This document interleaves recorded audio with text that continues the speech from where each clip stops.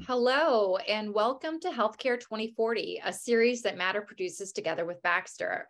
I'm Gina Constantopoulos, Senior Director of Partnership Engagement at Matter, a healthcare technology incubator and innovation hub with a mission to accelerate the pace of change of healthcare.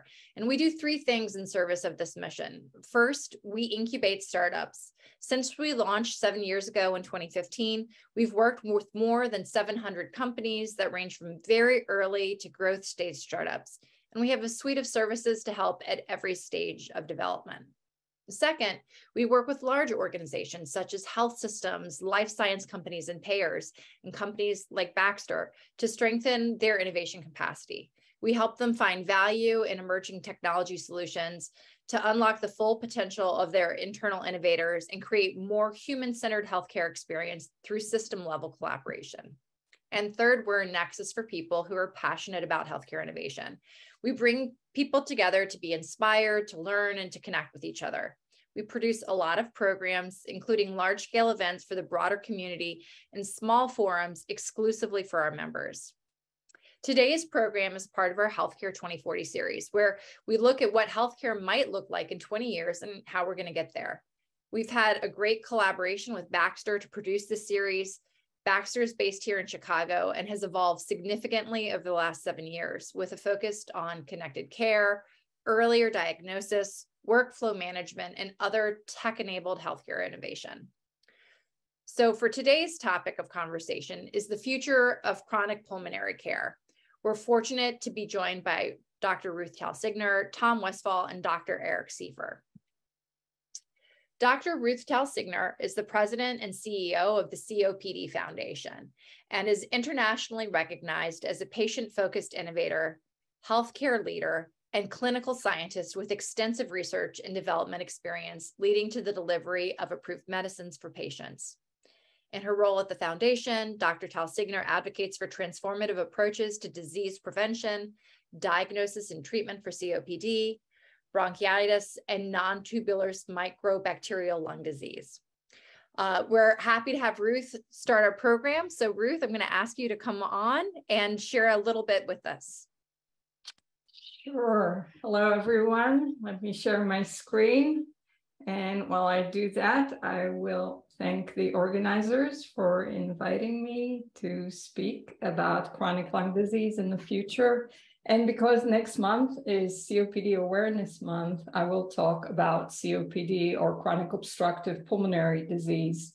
One thing that we've been aware of during the COVID pandemic is starting to think more and more about the lungs and breathing. So hopefully today's discussion will talk about how we get to a horizon that eradicates diseases like COPD.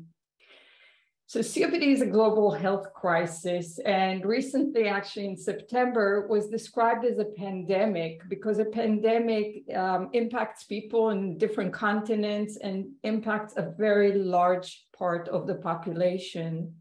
So if we look at numbers on the slide, starting from the left, 2017, the global estimates of chronic lung disease, not just COPD, 545 million people around the world diagnosed.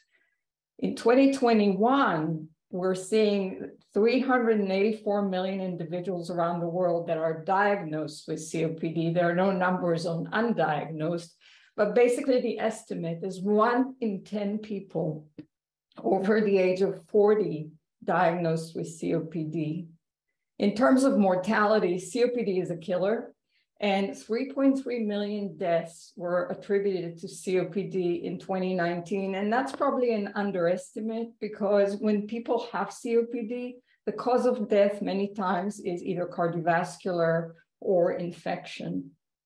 Moving to the bottom left, let's talk about horizon. That's what we're talking about today. If we don't do something, the estimates that COPD is on the rise, and in the UK study that I'm showing here, an estimated increase of 39%, and this was relative to 2011.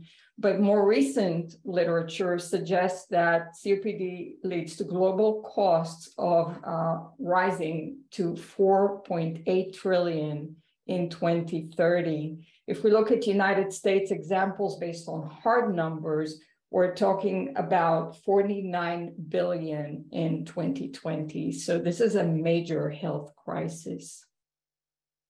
As I mentioned before, COPD is a killer, and COPD survival is comparable to a lot of cancers. If you look at the graph in the left here, we've done pretty well at reducing mortality associated with heart disease in the United States, stroke, and even accidents with improved safety measures. But you're seeing this graph here, it's women in the United States, COPD or chronic obstructive pulmonary disease is on the rise. And if we look at 2021, African-American women were shown in this publication that looked at race and gender. It's the only social demographic group to have had an increase in COPD mortality.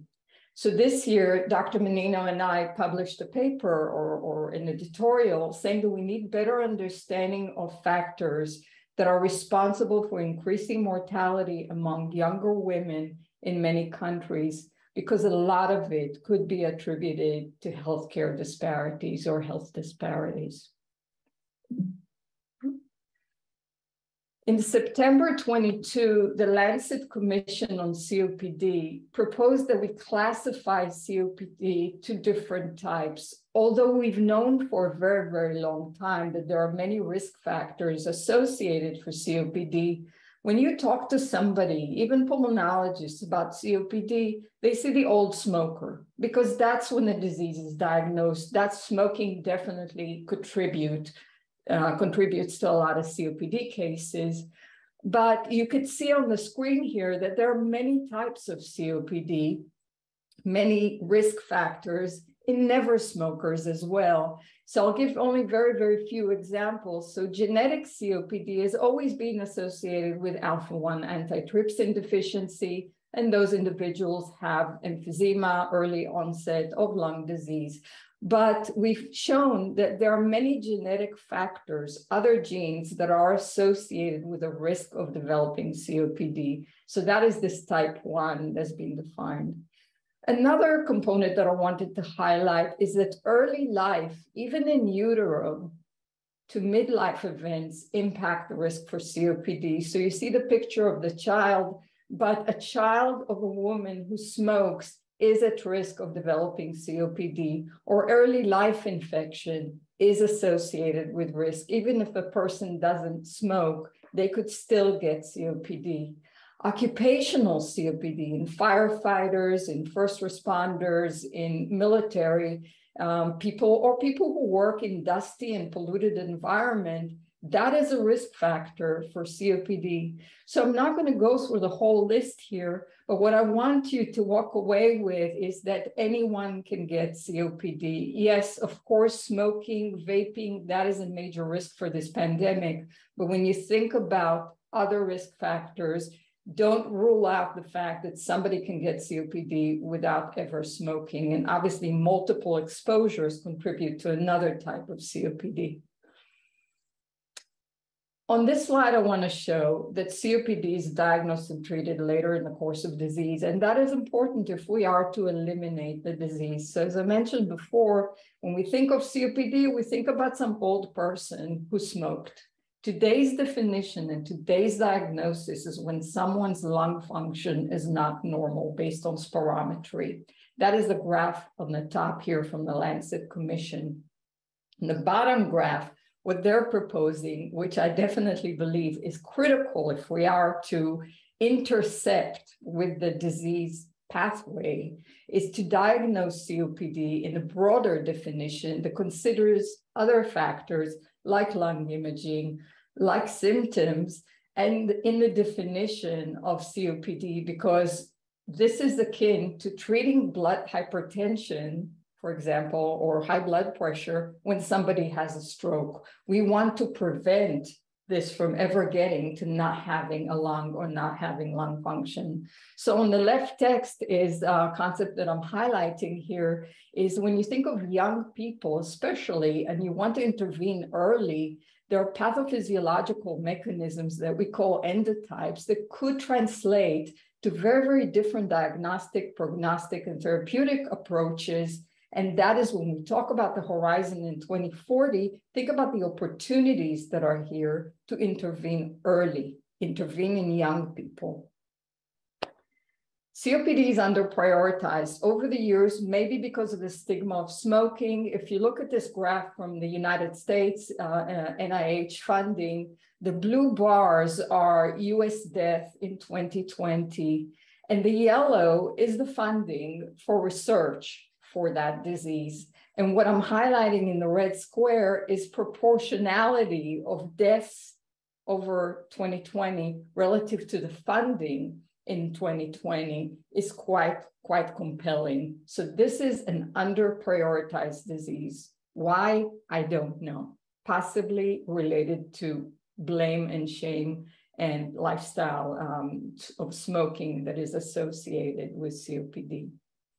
So it's not all doom and gloom, and I don't want to leave you, the panel, with a concept that this is all bad. There are opportunities here, and especially opportunities for innovation if we are going to eradicate or eliminate COPD. The first one is mitigation of the risk factors that I listed before around exposure. But think about exposure, not smoking later in life. Think about what can happen even in utero for babies or children that are exposed to pollution and to smoking. Anyone can get COPD. That is the theme that we're bringing in our Lace Up for Lungs campaign at the COPD Foundation. Identifying early COPD, this is an opportunity for innovation as we think about the horizon, because we need new diagnostic tools, even some of those that are available, to really improve them, make them affordable, make them easy to use relative to spirometry that is currently used, and intervene early.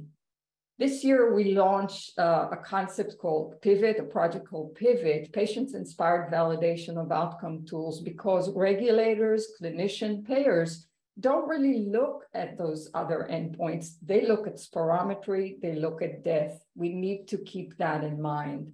With new targets, targeting mechanisms, we can potentially accelerate the development of treatments. And I know Matter is quite focused on trying to improve and accelerate treatments for patients.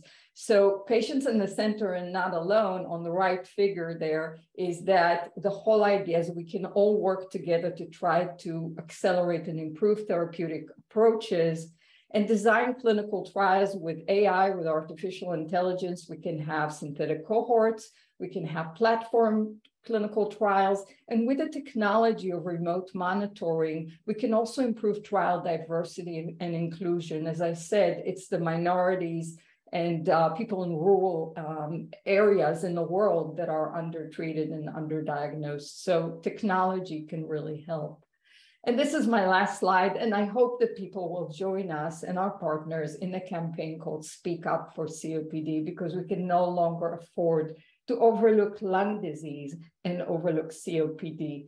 So hopefully, with a picture of Alina here, who's one of the spokespeople, this is not about an old smoker. Anyone can get COPD, and I hope that you join us. Thank you. Thank you, Ruth, for that overview, both of where we're at today, where we're headed, and really where we have opportunities to innovate and bring us forward. So I think a great foundation for the conversation that we'll have today. With that, I'd like to introduce the rest of our panel.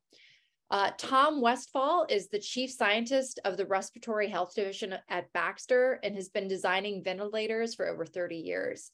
He was the Vice President of R&D for CareFusion's Respiratory Division and developed several generations of critical care and home care ventilators, and has worked on invasive, non-invasive, and high-frequency ventilators throughout his career.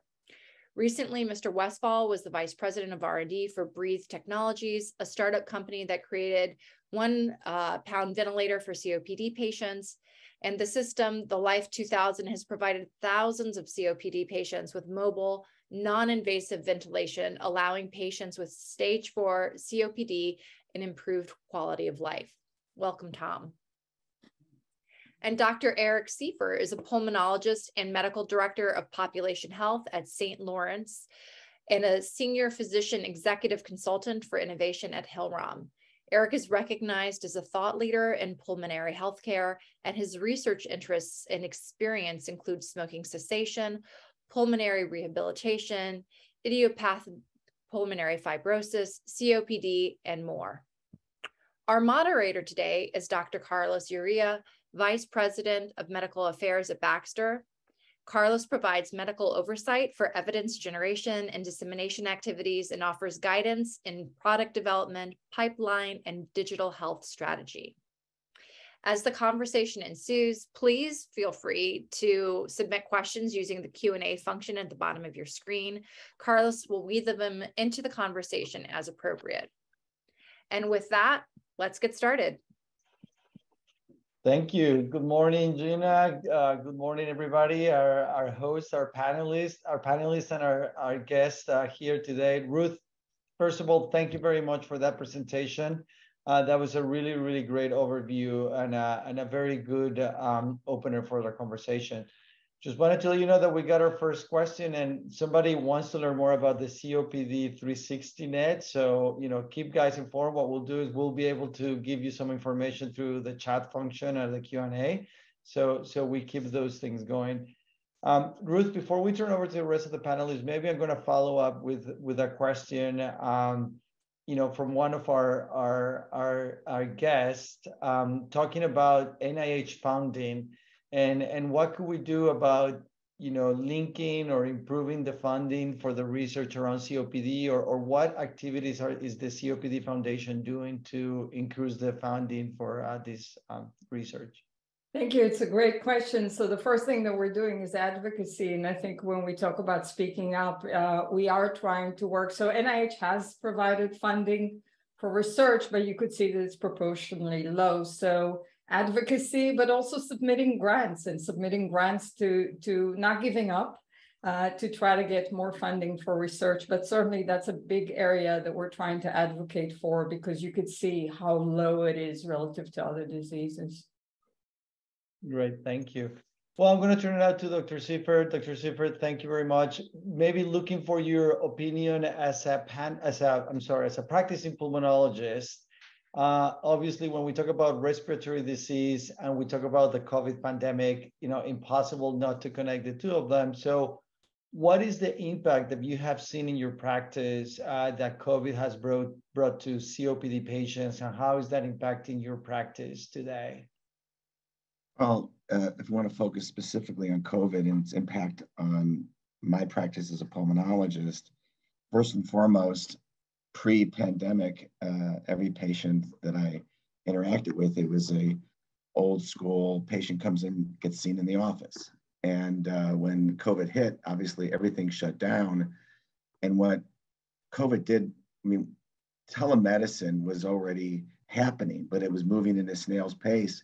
And what it did, it escalated the acceptance and the scalability, the scaling of telemedicine. So pretty much overnight, my practice went 100% telemedicine.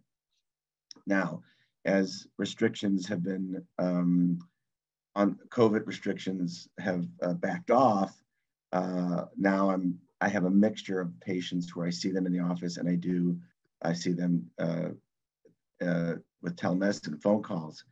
And the question that I get asked frequently is, are we going to return to the way things were? And the answer is no, unequivocally no.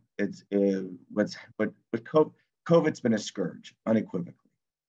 But there are upsides to this experience. And I always look to turn lemons into lemonade. And the lemonade here is that providers and patients realize through the COVID experience that a lot of what we do as pulmonologists can be done remotely through telemedicine. So I do believe that when the smoke clears, no pun intended, that probably my practice and what's happening right now, my practice is settling in about 50-50, that half the patients, I still half my day that I see patients, the days I see patients, I see them in person, and then half the patient load is virtual.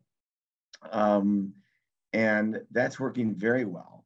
I know there are other providers that it's even more virtual and less in person. But just recently, this just came out. This was in the New England Journal Catalyst, and it talks about this specific issue, busting 3 myths about the impact of telemedicine and parity. And the idea, the concern was that with the advent of telemedicine, that this would reduce access to vulnerable populations, which it did not. In fact, the opposite. Vulnerable populations tend to be early adopters of this. Number 2, that when CMS, that there was parity in terms of telemedicine versus in office, that would encourage the abuse of telemedicine visits and encourage the increased spending of ordering tests, labs, and x-rays. The opposite has happened. This is all through the University of Rochester experience. So that's what this is about. But in fact, there's less labs ordered and less studies ordered. And the third, and probably the most important, is does telemedicine compromise quality? And they were looking at ED visits, hospitalizations, patient satisfaction in this particular report. It just came out October this month. And the answer is no. So that telemedicine is unequivocally here to stay. And there's certainly an upside to reaching out to populations. I live in a very rural and resource limited community in upstate New York. And telemedicine has actually been a boon to me being able to reach out to my patients. Combining that with remote patient monitoring, COVID has really helped us move in that direction. Perfect. Thank you, Dr. Schiffer. And you touch on telemedicine, and I already see some questions coming up, and people want to talk about remote patient monitoring. We're going to come back to that. I'm just going to maybe turn it over to Tom right now. Tom, as a technologist, I think that's probably the right word to describe you. You've been involved in a lot of product development, specifically ventilators, as we have heard. Tell us about, what sort of got you into the respiratory care space, why respiratory health is an important space to do innovation in, and what are some of the sort of recommendations and maybe some tips for our audience that is composed for a significant number of startups and innovators? Oh, well, I guess I kind of fell into respiratory. I came out of school and worked in aerospace and did that for a few years. And then instead of building bombs, I ended up going to a company that was helping people's lives. And it was just a lot more, from my perspective, a lot more meaningful for your life, right? If you're doing something, you're creating something that's actually helping people in their own lives. So, obviously getting a good education in your field, and you've got to love engineering if you're going to be good at it. So that's obviously something you want to do to try to get into it. But I think the most important part, and what helped me a lot, was early in my career, I spent a lot of time talking with pulmonologists and getting to know them and trying to actually understand the problem. So I'm a real big believer in kind of, when I talk about innovators, is there's a lot of times it's technology in search of a problem, as opposed to you really need to understand the problem. And that kind of would be my recommendation. As I see a lot of the technology today, there's lots of things we can monitor, and we'll talk maybe a little bit about that later on. But are we monitoring the right things? And so you really need to start by what is the problem you're trying to solve, and to do that, you have to really understand the physiology. Like I say, going back and talking to the pulmonologist, and the human body is physics. It's all constructed that way. But you have to understand the disease state. What are you trying to measure? And then in what environment are you trying to measure it? And start to try to answer those societal problems. And then you look at the technology and say, what technology can I apply to try and help solve those problems? And so I think that would be kind of my recommendation for the technologists coming forward. Thank you, Tom. Ruth, coming back to you, you give us a very good perspective of where we are today. Let's go to 2040, where we are, sort of like the topic of the discussion. Where do you want to see sort of like the COPD space around? Is it help with diagnostic tools? Is it treatment tools? Is it novel technologies, lung replacement? The sky is the limit. Is it a little bit of everything? What will be your thinking, Ruth, as to where should or what should 2040 should look like in this space? Thank you. I think it's really, I would love to see better technology, better application of technology at improving health literacy of the population and understanding the risk factors and how to mitigate them. Certainly, I would love to see new treatments that prevent disease and cure it early in the stage of the disease. I'd like to see better technologies for oxygen delivery. In COVID-19, we've seen the crisis of oxygen, but we're putting people in space. But when it comes to oxygen, we're working with technologies from the 1960s. So I'd like to see innovation that is available today applied in the prevention and treatment of patients. Thank you, Ruth. Dr. Schiffers, same question for you. What would you like that 2040 look like for those patients? You know, I knew this was coming, and I was up last night thinking about this, and I thought, do I want to keep this nice and simple, or do I want to do I want to stir the pot? And I'm going to do both. You know me, Carlos. I'm going to do both. I see huge opportunities for, the rocket science of medicine is there. And the future, what does 2040 look like? Passive home monitoring for patients, being able to determine what's going on with their oxygen, what's going on with the various widgets in the home, whether it's CPAP, oxygen, non-invasive ventilation. The future. I have chronic lung disease. I'm at home, and this is constantly monitoring me in a passive way. And with machine learning and AI, could actually make ongoing real-time decisions and adjust my oxygen, adjust my CPAP, adjust my settings. That is, we are capable of that now. And I see that coming. And that's all very exciting. But this is where the controversy is. And I was invited to go to Washington in 2003. This is 20-ish years ago, and speak at something called Managing Chronic Illness in Public Programs, Chronic Illness. And they had the national director from Robert Wood Johnson Foundation there. They had Central Budgeting Office. They had the Agency for Healthcare Research and Quality. They had CMS. And the first person to talk was the guy from the Robert Wood Johnson Foundation. And his whole thing was common problems, shared solutions. He was talking about chronic illness, chronic disease, common problems, shared solutions. He said it over and over again. I kept seeing wax on, wax off. And he kept doing this. And I'm listening to him and I'm thinking, as a pulmonologist, that doesn't work for COPD. It does not work for chronic disease. So he finishes, he leaves, the red seat parts, and I follow him and I get up in front of everyone and I go, that was great, but common problems, shared solutions does not work when it comes to COPD. COPD is a unique problem that requires unique skill sets and unique solutions. And then to prove my point, I asked the audience, I said, how do you diagnose high blood pressure? What is high blood pressure? What is hypertension? It's high blood pressure. How do you diagnose that thing on your arm? Okay, diabetes, what is it? High blood sugar, you check the blood sugar. What is COPD? Does anybody want to tell me what is COPD? And then how do you diagnose it? Not one person took a stab at it. So here we are 20 years later. And if I got that same group of people in the room and asked and presented them the same question, it would be the same answer. And even today, 40+% of PCPs still think they can diagnose COPD by putting their hands out and going, doing a history, doing a physical, looking at chest x-ray. And we know right now that there are millions of people out there being treated for a disease, COPD, they don't have.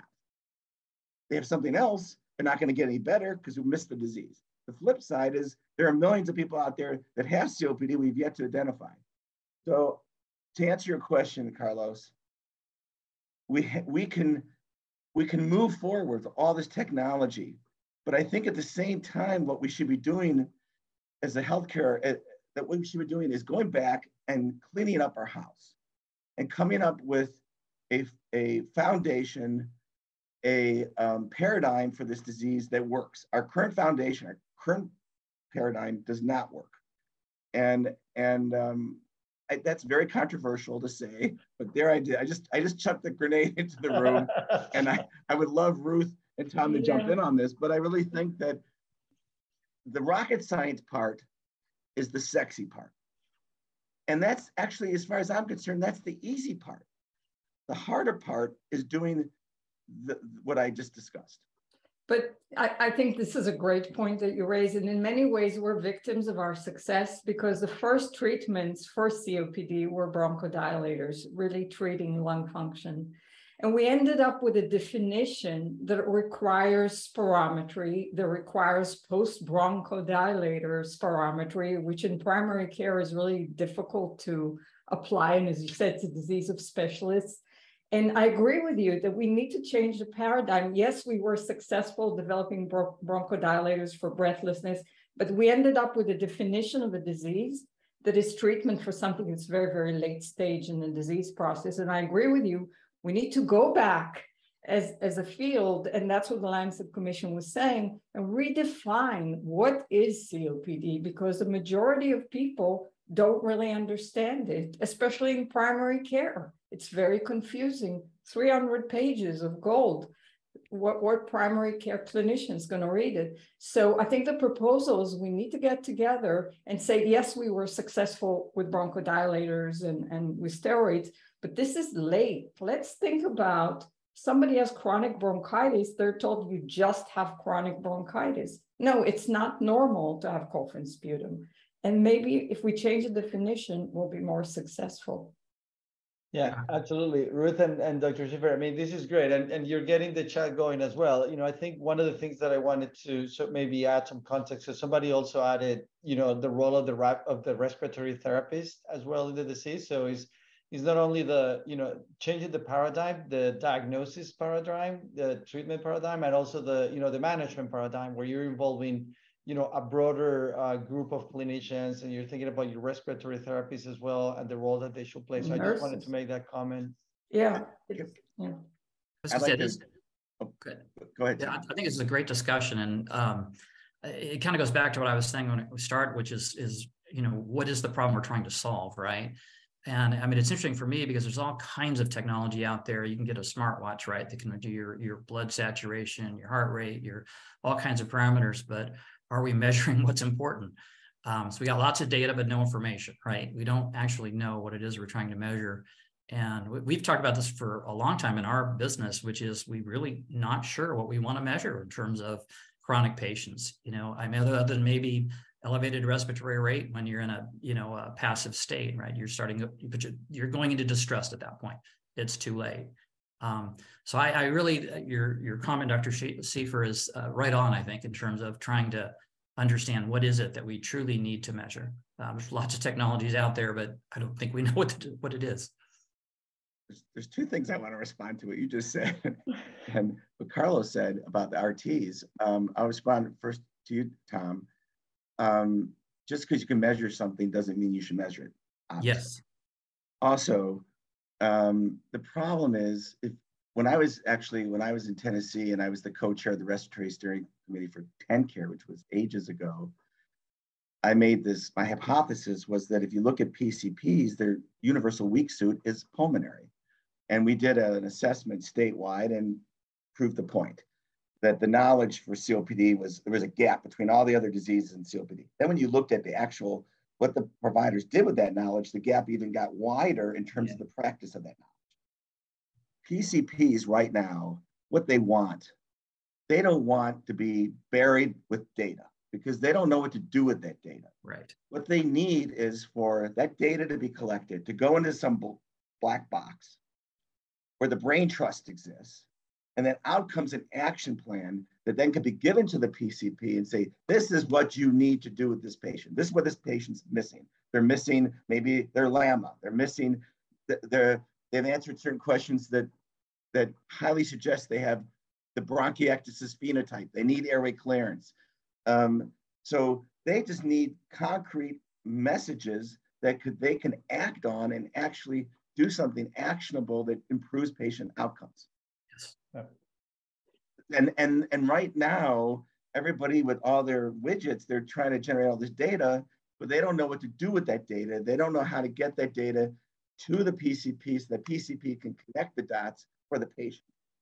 And that's the segue into the next thing Carlos brought up, the RT I do believe that the big frontier right now in this space is the post-acute care space.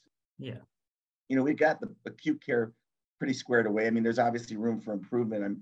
I see Ruth nodding her head, but the post-acute care space is where we're going to win the war with this disease.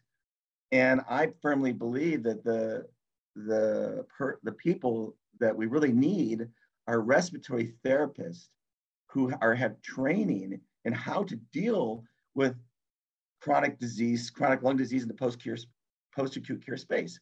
Well, the problem is they only have so much time where they're being trained, and they have to learn all the rocket science so they could pass the registry exam. And just like a month ago, less than a month ago, I was sitting with the people who were in charge of deciding what those questions look like.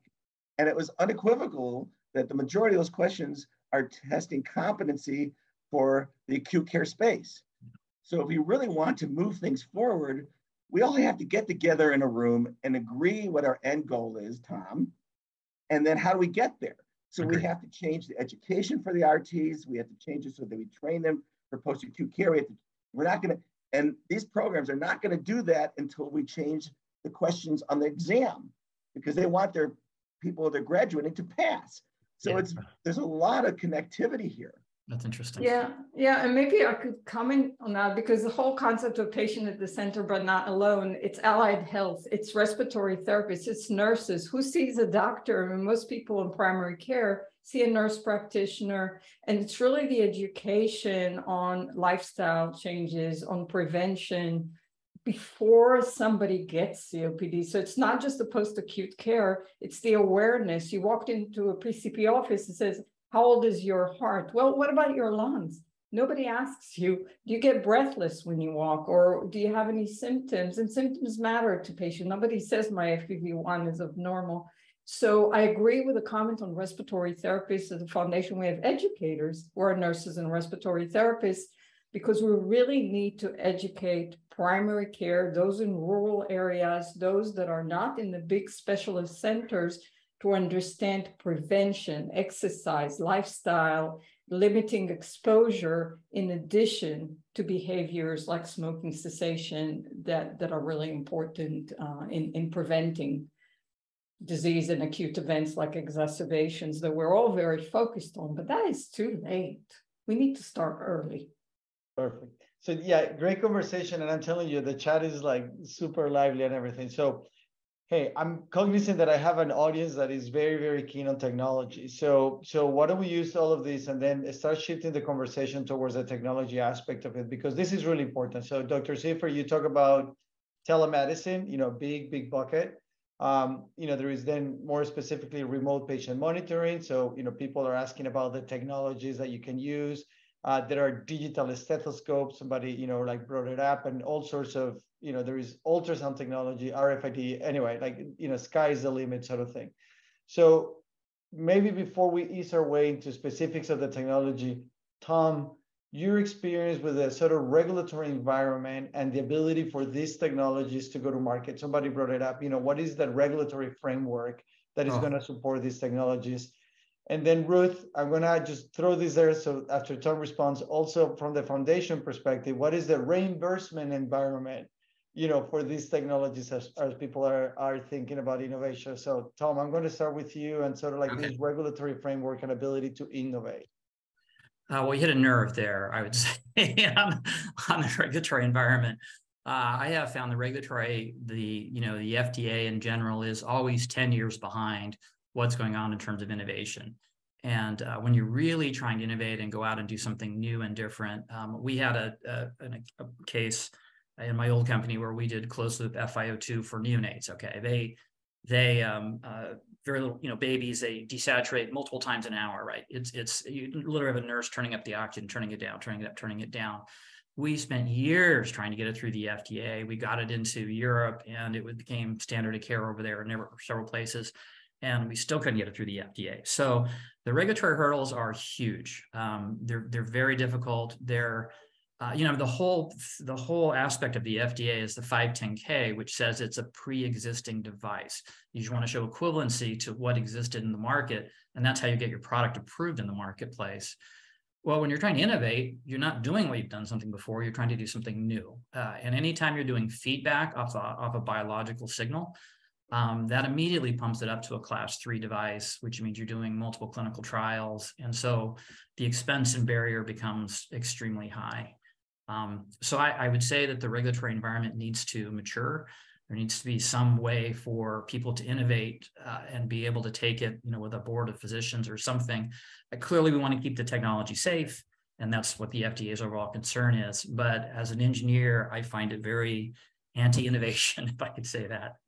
And I know you were going to ask Ruth the question on reimbursement, but I do have a little bit of experience with that with Medicare. Because we have this home care ventilator today, that does home care ventilation. And I see kind of the same thing. Medicare's whole focus is keep the cost down. And so again, they don't want to give you a new code for being able to get reimbursed for your product. So it's very, very difficult, again, to innovate because there's these fixed financial definitions, and they're based on what was, not what's going to be.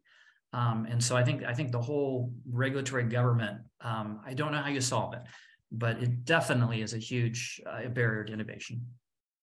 Ruth, what are your thoughts, your experience from the foundation? Yeah. So 2 comments. I wanted to comment around regulatory approach because it does tie to payer perspectives. And truly for the last 12 years, we tried to qualify because patient-focused drug development has been an area the FDA declared years and years ago. And we tried to qualify new outcome measures, but we decided with Pivot that 12 years is too long to get something like St. George Respiratory Questionnaire with 42,000 patients evidence. It's too slow. So we decided to go with Pivot, which is getting the scientific community and manufacturers and payers together saying, this is a validated outcome. So if a technology is there, let's validate it, not wait for the FDA to qualify it.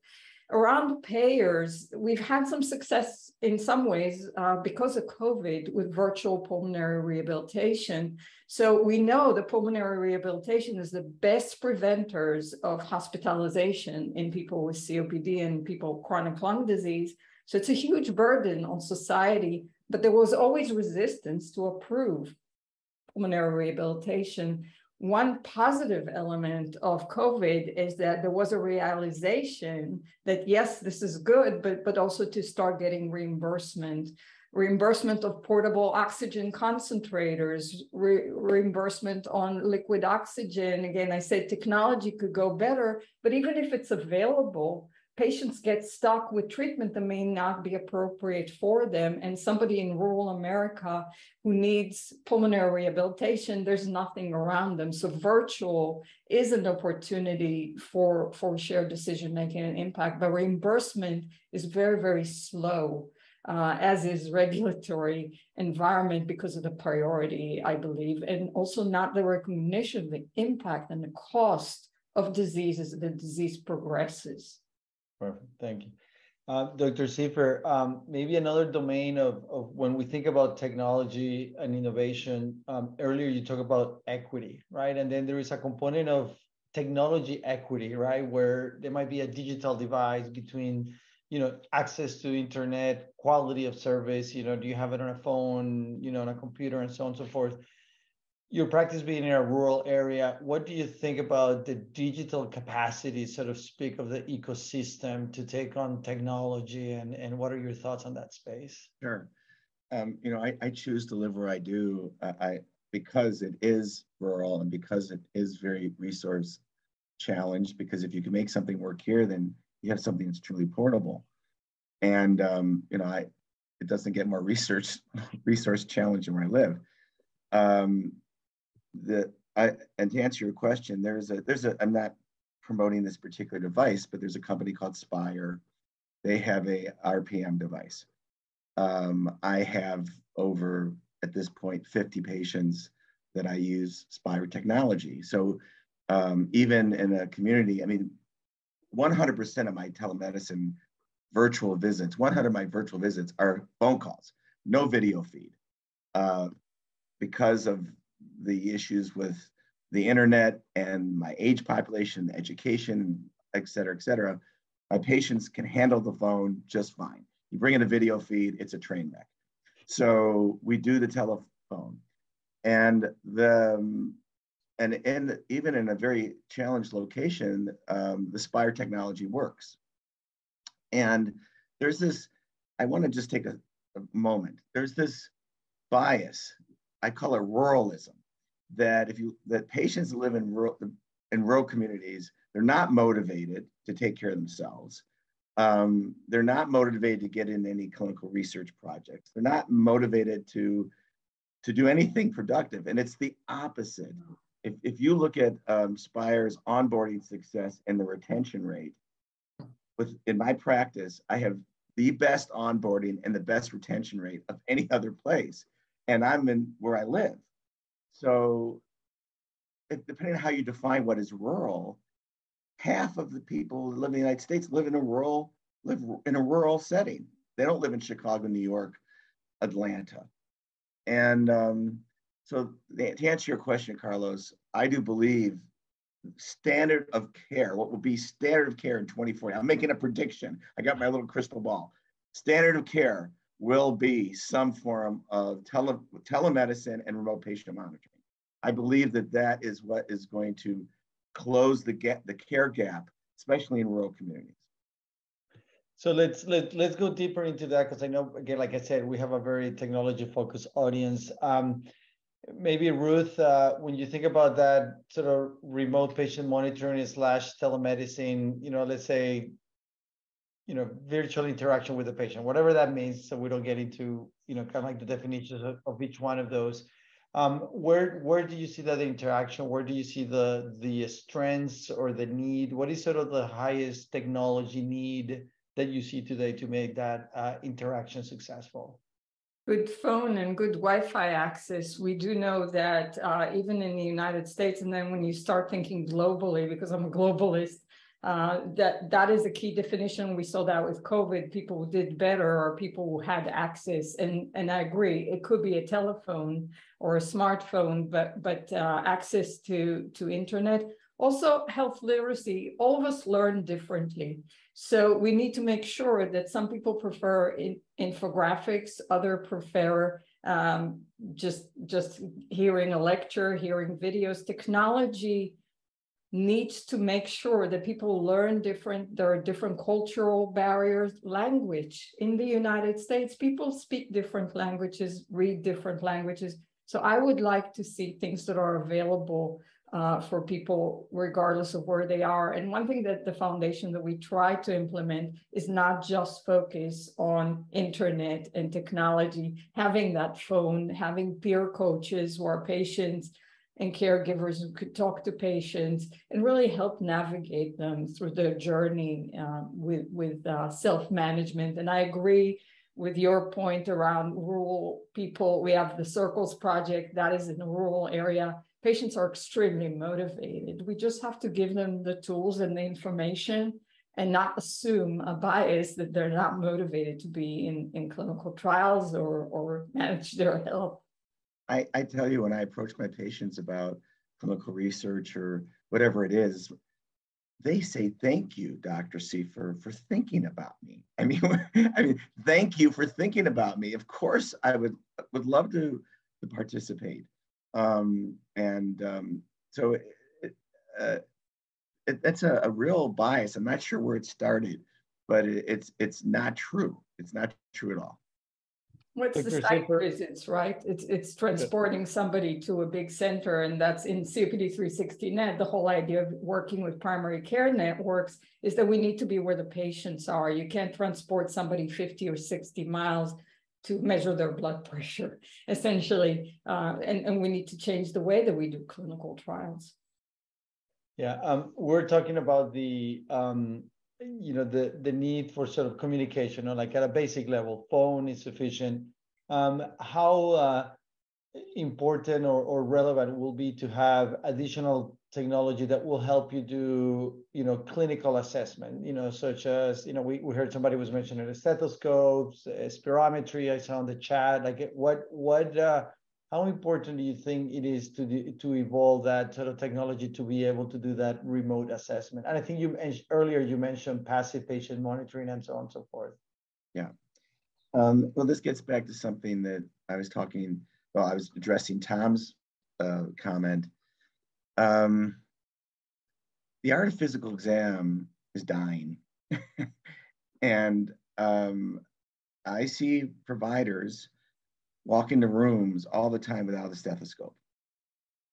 And we're talking not just PCPs, we're talking subspecialists, cardiologists and pulmonologists. What are they doing in there? I'm not sure. But the point I'm making here is, again, if you had some remote way to do auscultation, to listen to someone's lungs, and you gave that raw data to the PCP, would they know what to do with it? So, and the answer I would say is no. So I think that if there is going to be that kind of technology that could do auscultation, it has to go into the black box where the brain trust is, where then something actionable comes out of it to give to either the patient or to the provider. And eventually, this could be a closed loop where your AI and machine learning could be actually doing the auscultation, doing that assessment, and then adjusting that person's environment to accommodate what is going on with the patient. I mean, it sounds a little creepy. I'm not sure I want to be alive in that world, but it could work if it was done correctly. And of course, one last thing, that loop needs to bring the patient back in as a partner. So the patient, part of the secret sauce here is that you're never going to make everything right with technology. You can't forget the patient is really the master and commander of their ship. So whatever is going on with that AI and machine learning has to get the patient engaged and say, this is what's happening. We're making this adjustments in your machines, your widgets, and you need to now start doing the things that you were taught to do in terms of self-management. I wanted to add kind of two things there. Yeah. One was, you talk about doing the diagnostics in the home, and I think you're right. But it's interesting where the technology has gone. In some of the other fields, we have a product at Baxter with our retinopathy where you can actually, you look into this little device. It takes a measurement of the eye, right? And then it overreads it and it sends it to the ophthalmologist to do the interpretation, or to a center of ophthalmologists to do the interpretation. So I think the same thing, we don't do that with lungs, but the same kind of thing could happen, right? Where you could take a test, send that data, all that, like you said, an FOT or something like that. Now it's got to be, I'll call it idiot proof, right? Because the user, some of those are very technique dependent. And so that's probably part of the challenge, but getting the data to maybe it goes to an AI, but I still think the pulmonologist is going to be definitely in the loop, and there's going to be, those experts. The second part for me though is, once you do a diagnostic, that's one thing, but the other part is, it's not always a matter of the absolute, but are you getting better or are you getting worse? It's really the trend, right? Where are you going? And so I think that continuous monitoring, you see that, like you were saying before, diabetes, right? You used to prick your finger. Okay, now you have a continuous glucose monitor. We should be able to do the same thing in the respiratory, whether it's a watch or a necklace you wear that's a stethoscope, whatever, and provide that real-time trending of the data so that you can see what's happening to the patient over time. Because the disease, it doesn't happen in a moment of time, right? It's a continuous process. I like the concept that you raised around it's really a partnership between the clinician and the patient. Absolutely. And then the technology is a tool, but we don't want to rule out the role of the clinician. And even in 2040, the whole idea is that there is a human element here of the clinician partnering with the patient on what's important to that individual, and also using the technology appropriately. Yeah, and I think somebody actually also brought it up on the chat. They're talking about the need for empathy and then the role that empathy play or should play in AI that is missing. And I remember in previous, some of these sessions that we had in the past, people had talked about high technology, but with high touch, right? It's high technology doesn't mean low touch. High technology doesn't mean, don't involve with the patient. So I think that's a good clarification. Also, there's somebody else, John, talking about things that can be done remotely already. That's correct. I mean, we acknowledge that there are a lot of technologies that are in existence today that can be managed remotely, blood pressure, spirometry, EKGs, and there are multiple things that can be done. But the question is, how much more of those technologies we need, and is it just, like you said, maybe Tom was saying, is it just the technology, or is it or Dr. Schiffer, is it the technology or the technology with the information, with the trending, with the context, and to be able to sort of provide a better, a comprehensive view. All right, we have only 3 minutes left, so I'm just gonna go like a quick round of questions, and this is your moment to give some advice, recommendations, thoughts to the audience, right? So as you think about people who are innovating, early innovation in the space, or wanting to innovate in the space, specifically in respiratory health, what will be your recommendation for those individuals who have a passion for respiratory care, have a connection on respiratory health, and want to innovate on that space? Maybe I'll go ladies first. I'm gonna let Ruth go first. Thank you. So I think we mentioned it before. Think about what problem you're trying to fix and focus on that and zero in on that. If it is around oxygen, if it is around providing those AI tools or providing better clinical trials, but what are we trying to fix?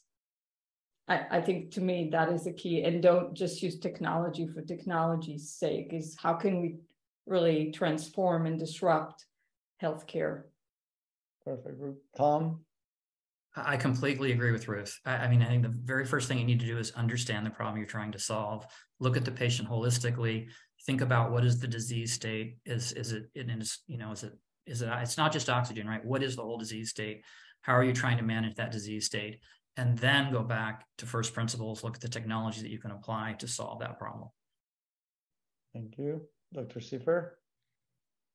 I think that pharma, healthcare device companies have a common blind spot, which is to bring in their KOLs, their key opinion leaders, their thought leaders, canvass them for their information and say, thank you, goodbye. Then they go in a room where the cake is being made, and then they make the decisions. But those clinical people are not in the room. So all this pressure is on there. And yes, there are other elements to making these decisions about immediate and long-term strategic planning. But what happens is that clinical voice is not there to advocate. And what comes out of that room, that cake it's not the ideal cake. Pharma does it, industry does it. And I think moving forward, if we were going to change a paradigm, you need to have your clinical people in the room where the cake is being made. And I think the outcomes would be much better. Yeah. Thank you, Dr. For point very well taken. So thank you very much. All right, I see Gina. We have Gina coming back. I want to thank you. It was a great conversation. Very dynamic. A few, bombs thrown out there, which actually were very good, and a lot of engagement from our audience as well. So I want to thank everybody who had the opportunity to ask a question. My apologies, I couldn't get to all of them, but I think I was able to weave in as much as I could. Thank you again, and I'm going to turn it over for Gina to close us up. Thank you, Carlos. And thank you also, Ruth, Tom, and Dr. Schiffer. What a great discussion today. And I hope that as we look towards 2040, forgive the joke, we can have our cake and eat it too. With that, it is COPD Awareness Month in November. We dropped the COPD Foundation's website into the chat a little bit earlier. Please, if you are interested, go and find out more, whether you're an innovator, a clinician, an academic, or just a general lung enthusiast. Please see how you can participate. You can also visit us at matter.health/events for other upcoming events here at Matter, and we'll see you soon. So thanks, everyone.